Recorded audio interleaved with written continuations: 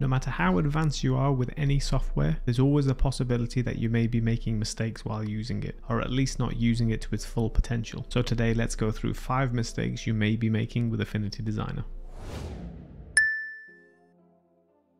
Alright, here we go. Mistake number 1. Recently just opened Affinity Designer and this little window pops up. So how many of you hit close and then go up to File and New? Because that's mistake number 1. I know personally I do this all the time. I'd hit close, go to File, go to New, when easily I could just hit New Document right here. So basically there's 2 things that you can do here. Either start using New Document because it just makes sense, that's why they put it there, or you could head over to this little tick box over here and stop this panel from showing up when you start up. In which case then this panel won't show up and you can go straight to File and New. It just makes sense. So if you're making that mistake, it's a lot more efficient to do one of the other 2 things. Either hit New Document or don't let this panel show up and go over to File and New like you normally would. Alright, on to mistake number 2, which is not making Affinity Designer your own. What I mean by that is that all of these panels can be moved around, can be docked in different areas, can be put wherever you really like them. If you want, you could have them floating around the windows like this. It's all entirely personal preference. One person's studio isn't always going to look the same as another. So if you're finding that you're always searching for a specific panel, or you can never find where a specific panel is, make sure you dock it in a place that you prefer it, where you're always going to have access to it. And remember, you can always save what your studio looks like as well. You can have different studio styles for different activities that you're going to be doing.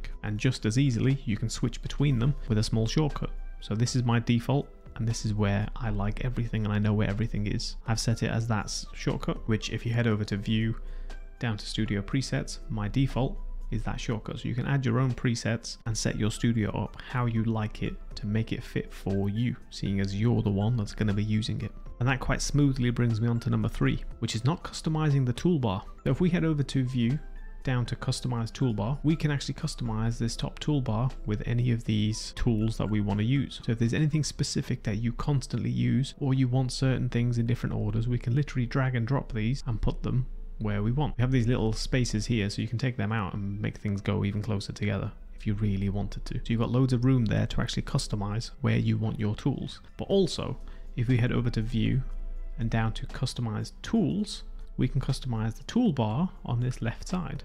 Like for example, how many of you are actually using this zoom tool when you've got a scroll wheel on your mouse that you can zoom in and out with, or you can even head over to the navigator down here and you've got a zoom bar here as well. So really, how many people use that? If you don't, I don't, I'm just going to get rid of it. And all you do is drag it off. Similar with this hand tool, or view tool as it's called. I don't use it, drag it off.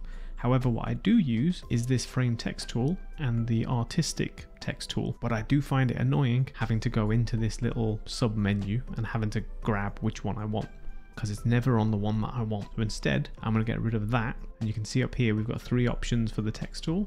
We've got the one with the little arrow at the bottom there, which is the one that opens up the menu, or we've got these separate. I'm just going to drag this and put them both on the menu bar there. So now I can choose which one I want a lot easier. But not only that, Affinity Designer has this tiny little line as well. You see that tiny little line? Which can be used to separate different sections of your toolbar. So if I wanted to, I could separate that. I could separate these. Just like that. So easy. Just to space it out, just to make the toolbar your own. So you can customize not only the panels that are in your studio, but also the toolbars and where your tools are, to again make things easier for yourself. Alright, on to mistake number 4, which is accidentally rotating the canvas. Now imagine, you're working away at doing something, you're making your shapes and whatnot, and choosing your colors, and you're making a great design. And then you decide to zoom in, and for some reason, your hand chooses to zoom holding Alt rather than Control. Now when you hold Alt and use your scroll wheel, the canvas rotates, which when you do that, it's really annoying, because then you want to get it all the way back and you've got to get it perfect, and it's just something that you've got to think about. Now there's 2 ways we can stop this happening. One is to stop your hand choosing Alt instead of Control, which might sound easy. Or if we head over to Preferences down in the Edit menu, head over to Tools, you can now disable Alt and scroll wheel being canvas rotation.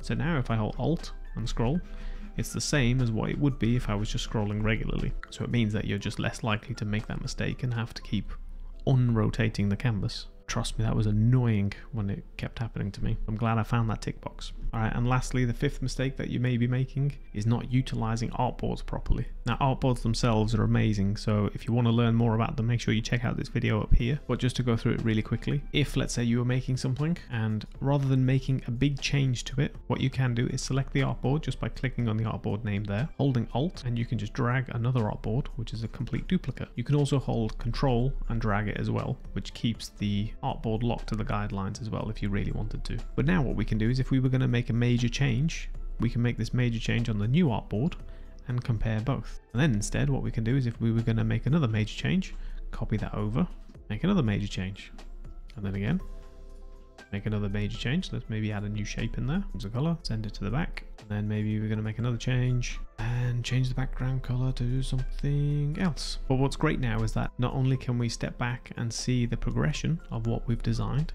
but we can also take things from different artboards. So instead, maybe we're like, oh, you know what, I liked it to the point here, maybe we'll make this one, and instead of it being a square in the background, make it a circle. And now we can compare them both again. Maybe we like the circle, but we like the color of the square. We can duplicate it again, grab this, change it to the color of the square. There we go. So you can actually see the progression of how it goes. The undo function in Affinity Designer is amazing, but being able to compare things backwards and forwards is a lot better.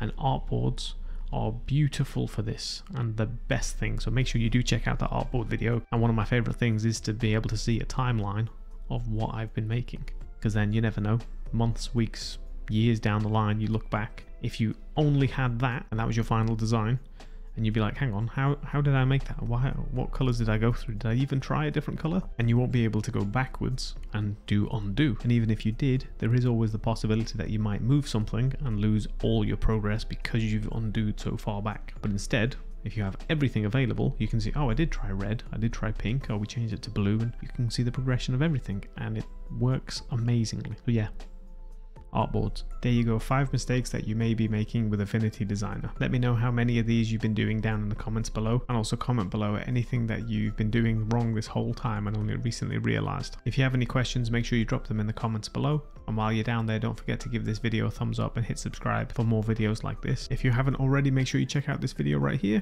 And as always, I've been Brown Bear. Thank you for watching, and I'll see you in the next one.